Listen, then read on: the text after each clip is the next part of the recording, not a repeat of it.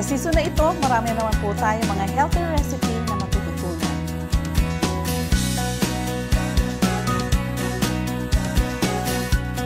Dito sa programang where you can feel not only your tummies, but your spirit.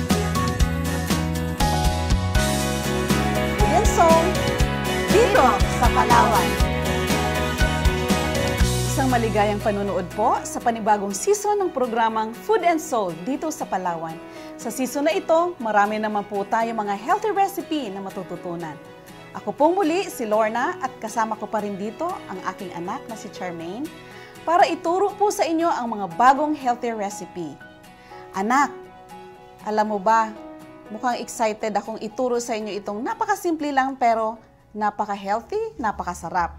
Talaga po? Yes. Garden salad. Wow! Okay. With Caesar salad dressing and croutons. Wow, ang sarap naman. Parang pagkain sa labas Oo nga. Pero ito ay madali lang i-prepare. So ang una nating ihahanda yung ating garden salad, syempre. Sige po. So iabot mo nga sa akin yung platter natin. Ano po ba yung mga ingredients ng garden salad natin? So pipili ka lang kung anong available na mga vegetable mo. Pwede mong lagyan siya ng red bell pepper, yellow, and green. Pwede mo ring haluan ng carrots, celery, cucumber, singkamas, at saka lettuce. Wow, ang dami naman. Oo, medyo madami siya kasi garden salad nga. Opo. So, halos na nasa garden, no, na pwedeng kainin na raw. So, una na ang gagawin natin, i-slice muna natin yung ating singkamas ng strips or ang tawag doon ay julienne's slice. Ayan. Ganyan, strips natin yan siya. Ganyan po talaga yung mga pang-salad na gulay, ganyan po yung gayat. Hindi naman, depende sa gusto mo. Ito kasi gusto ko talaga yan siya para mamaya lalagyan ko siya ng i-decorate natin para pag magpapakain tayo, ganyan, siya, presentable. So, ilalagay natin yan siya dyan sa platter. Wow. Pwede rin po lalagyan natin ng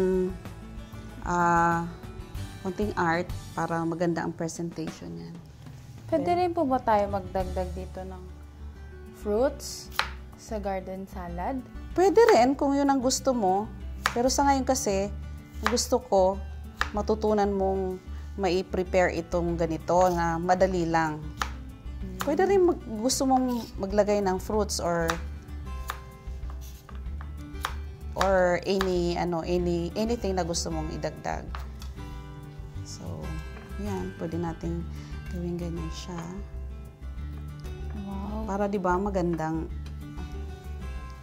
tingnan. Nagpapadagdag po ng kulay. Yes, nagpapadagdag ng kulay. Ganyan siya.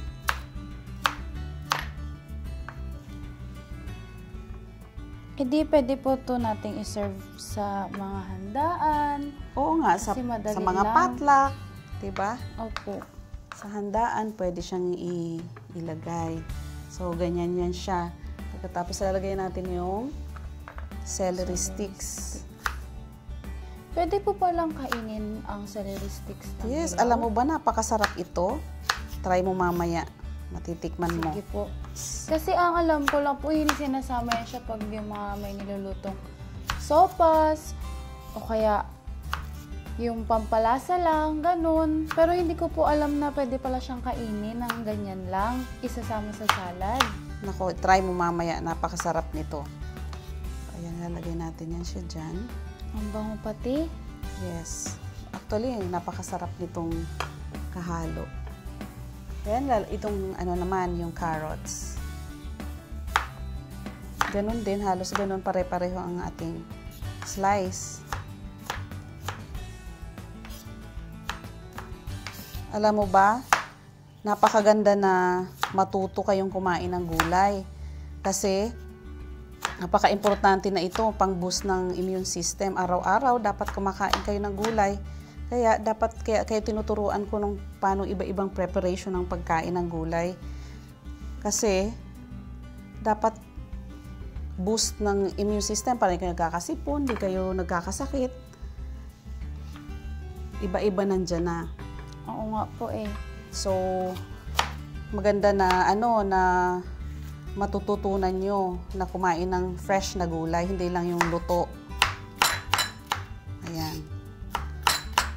So, iisipin mo rin na ang pag-prepare nito, kailangan fresh na fresh.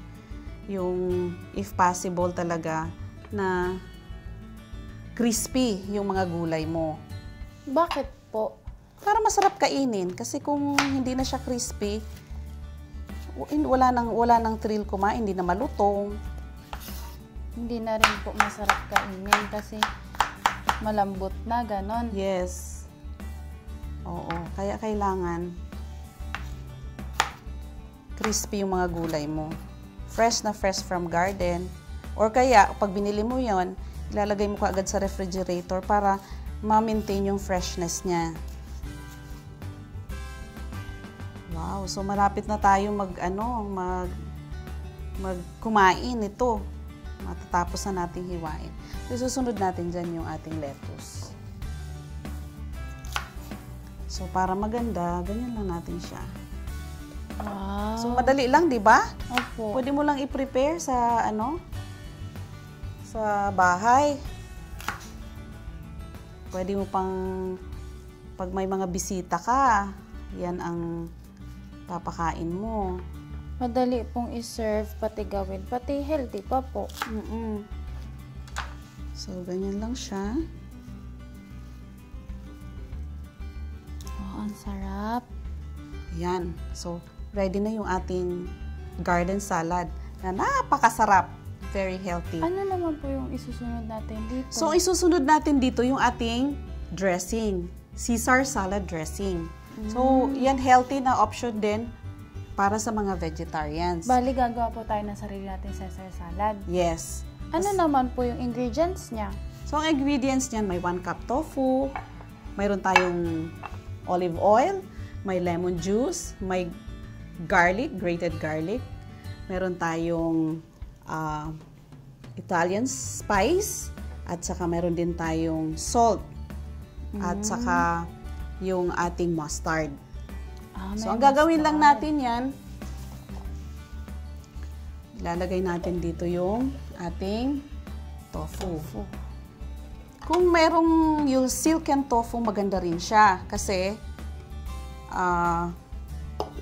mas light siya. Pero ito kasi, yung ginamit natin dito ay yung tofu na medyo firm. So, medyo maraming tubig ang kailangan natin dito. Sige po. So, iabot mo nga sa akin yung tubig. Ayan. Ito depende sa pagka matigas ang depende sa kung mas marami. Pagka matigas yung tofu, kinakailangan mo mas maraming tubig. So, una muna, i-blend muna natin ito.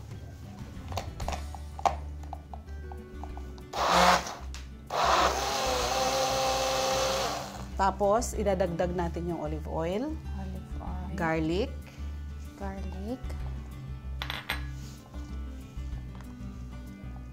ano pa po? Garlic, olive oil. Ay, halo na natin lahat yan siya. Ito po. Pati po yung lemon juice. Yung ating Italian spice. Yan, yung mustard. At salt. Para magkasama-sama na sila. Saka yung ating salt. Ayan. Ganyan lang po pala gumawa ng mustard. Madali lang. Ano to? Caesar. Ay, Caesar salad dressing. Pero di ba po meron sila ibang hinahalo na mga spices? Yung Italian spice at saka mustard. Ayun na po yun. Oo. Kaya pala ganun yung lasa niya. Kaya po ba parang medyo maasim-asim siya? Maasim-asim siya kasi mayroon tayong lemon na nilagay. Para yung masarap, di ba? Pagka masarap yung may titikman nga natin. Wow! Parang Caesar salad nga. Sarap. Okay? So, gano'n po katagal siya na kailangang i-blend para po mag-mix lahat? Hanggang mga 1 minute hanggang mag-mix talaga sila. Tapos kung gusto mo siyang mas malasa talaga, pwede mo siyang gawin ahead of time. Tapos lagay mo sa refrigerator para yung spice niya sumama talaga doon sa sauce. So, mas masarap po siya pag nilalagay mo na sa ref bago gamitin. So, ayan na yung ating Caesar's dressing. Ito ay ginawa natin. Ang mga sangkap nito ay yung tofu na 1 cup. Meron tayong lemon juice. Meron Italian seasoning. Meron din tayong lemon and mustard. And siyempre, huwag natin kalimutan yung salt. So, ito'y napakasarap. Anak, abutin mo nga yung lalagyan natin at ilalagay na natin itong Caesar salad dressing. Wow! Mukhang Caesar talaga. At amoy din, Yan. So, yan na. Ready na natin yan for our dressing. So, kung may mga naiiwan tayo ng mga dressing, pwede naman natin i-refrigerate kaagad yun para wag mapanis. For future use kung gagamit ka ulit. Okay. Pakaso lang yung mga dressing natin na ganito, anak. Kasi di ba fresh ito, hindi natin niluluto. Opo. So, wala siyang preservative. So, this will stay sa refrigerator kung mga tatlong araw lang siya. Hindi dapat masyado matagal kasi mas madali hindi kasi siya niluto fresh. Pero pwede po siyang ilagay sa freezer. Hindi. Pwede siya ilagay sa freezer pero mawawala yung consistency niya na ganyan. Kasi di ba may tofu siya, magse-separate yung water at saka yung tofu. So sa refrigerator lang talaga. So dapat pagka gagawa ka nito, tamang-tama lang talaga dun sa gagamitin mo. At saka magagamit mo in 3 days. Opo. Okay. So ngayon, tuturo ko naman sa iyo ang paggawa ng croutons. Sige, ma. Ayan, croutons. So, ito, galing sa, kailangan mo lang ng 2 cups ng whole wheat bread, pure whole wheat bread. Tapos, i-slice mo siya into cubes. Ganyan, kaliliit. So, hahaluan mo lang siya ng mga ilang spice. Ano po yung mga ingredients ng croutons natin? So, mayroon tayong whole wheat na 2 cups. Opo. Oo. Then, yung ating Italian spice. Italian spice talaga ang kinakailangan dyan. Then, yung ating olive oil. Pagkatapos, garlic powder at saka salt. Ganun lang. Pero ma, pwede pong gamitin na as alternative yung, kunyari, dried oregano or dried basil. Pwede rin kung anong gusto mong spice. Parang depende sa akin kung anong gusto kong gamitin at kung anong gusto kong lasa. So, ang una munang gagawin natin, ihalo muna natin together yung olive oil. Yan. Olive oil. I-mix natin siya. Kasi ito hindi natin i-fry or whatever. I-bake lang natin to. Para po saan yung yung olive oil? Yung olive oil, para masarap siya. At saka, pag nilagay mo yung spice niya, didikit doon sa surface. So, i-mix na natin yung garlic. Powder. Oo. Mix natin siya. Tsaka yung salt. Alam mo, masarap to pag sa salad. May ganito talaga kasi ito yung nag-a-add siya ng thrill. Kasi crunchy siya. Tapos may nalalasahan kang spice. Ibang flavor po. Ilang flavor. Kasi po yung usual na croutons na nakikita ko minsan, pati yung nalalasahan ko, wala po siyang spice. Baka powder yung ginamit nila, hindi yung kagaya niya na may mga granules. So, ganyan lang, halo-haluin mo lang. Tapos, ito, i-bake mo to for 15 minutes sa 350 degrees Fahrenheit. So, ganyan lang, halo-haluin mo lang siya. Oo, 15 minutes. So, kunin mo na yun, lalagyan natin at para ma-bake na natin ito. Ayan. I-spread lang ito sa baking sheets. Ganyan lang siya. Evenly. Para po pantay-pantay yung pagkaluto. Yes. Tapos, evenly mo siya i-spread na ganyan. So, ilagay mo na siya sa oven. Huwag mong kalimutan, 350. 15 minutes kasi baka masunog, ha? Sige po. So po, habang tayo nag-aantay para maluto ang ating croutons, panuurin muna po natin ito. Have you ever wondered if vegetarians get enough protein? If protection from wrist fractures is the measure, then plant proteins seem to be a good choice. Wondering where to find plant-based protein? Nuts are an excellent source, as are beans and legumes. Soy products like tofu and tempeh are protein-dense. And the Adventist Health Study found that increasing plant-based protein foods reduce the risk of wrist fracture in women by nearly 70%. Enjoying plant-based protein foods is another ageless advantage. Welcome back po. Kayo po ay nanonood pa rin ng programang Food and Soul dito sa Palawan. Ayan anak, naluto na yung ating croutons.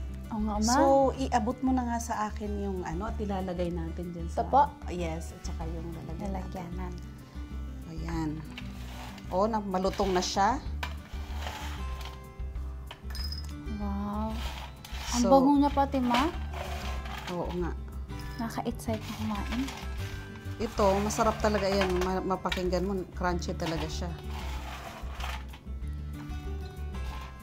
So, pag ganyan ang texture niya, nag-brown na siya, tsaka lumutong na yan. Ibig sabihin, luto na siya. Na siya, ready na siya. Tapos ito, kung hindi mo lahat magagamit siya, pwede mo siyang, ilagay sa Ziploc at save mo para sa future use kung mag-salad ka uli. Room temperature lang po or sa ref? Sa room temperature lang. Hindi po siya masisira. Kasi baka pag nilagay mo sa ref, di ba sa ref marami tayong nilalagay? Opo. Baka mag-absorb kasi siya ng, ng odor, ng lasang iba, kung ano nasa ref. So, mas maganda sa na lang, room temperature. Kasi naman ito na-toast naman na siya, so matagal naman ang shelf life niya. Mga gaano po katagal? Ha? Gaano Shelf katagal? life. Matagal siya. Siguro mga 2 weeks or hanggang 1 month pa pwede siya. Wow, ang tagal niya pala. Basta dry na dry yung croutons mo. Yung talaga siya, crunchy. Parang naging toasted ba? Toasted bread talaga. Di ba po masarap diyan na nilalagay sa soup? Oo. Pagka yung pang-topping sa mga soups. Opo. Oo. Sarap din siya. Ma, sa tingin ko maganda ilagay itong Caesar natin dito sa taas ng salad. Sige. Ilagay mo na. Sige po. Yan. So, ayan, ready na yung ating yung ating garden salad and yung ating na-prepare na Caesar dressing, pati yung croutons. At para man po sa mga karagdagang kaalaman, ay ibigay po natin ang panahon kay Charmaine. Ang mga ginamit na ingredients para sa garden salad ay 1 piece red bell pepper, 1 piece green bell pepper, 1 piece yellow bell pepper, 1 piece carrots, 2 stalks celery, 1 bundle of lettuce, 1 piece cucumber, 1 piece turnips, at para naman po sa Caesar salad dressing, 1 cup tofu, 2 tablespoon olive oil, 2 tablespoon lemon juice, 1 cup water, 1 teaspoon mustard, 2 cloves garlic, 1 teaspoon Italian spice, and 2 teaspoons salt. Para naman po sa croutons, 2 cups whole wheat bread, diced, 3 tablespoon olive oil, 1 teaspoon Italian spice, 1/4 teaspoon garlic powder, and 1 teaspoon salt. Ang bell pepper ang isa sa mga gulay na kalimitang hindi kinakain ng tao, pero marami itong nutrients na makukuha dito. Ang bell pepper ay mataas sa vitamin C, lalo na sa mga variety ng color red or red bell peppers. Kaya mas maganda po na kumakain tayo ng bell pepper kasi kahit hindi po siya nakaklasify sa prutas, pero mataas po ang kanyang vitamins na content. Ang bell pepper ay meron ding phytochemicals na tumutulong para i-boost ang ating immune system. Ito po yung mga immune system natin na tumutulong sa ating katawan para hindi po tayo magkasakit kaagad.